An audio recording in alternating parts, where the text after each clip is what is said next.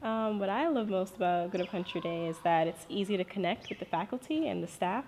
Um, and it's if you've been at the school all of your life or it's your first year here, it's easy to just get into the community. It's a very welcoming community. This year I actually studied sepsis, and sepsis is where like you get an infection, and what happens is your body overreacts to that infection, and so it basically is a detrimental effect on your body. Your body, like there's too much inflammation, etc. So what I did was look at a specific protein in the mitochondria, and I looked at what happened when I deactivated that protein in the cell, and what happened to the body's response to sepsis when I deactivate that protein.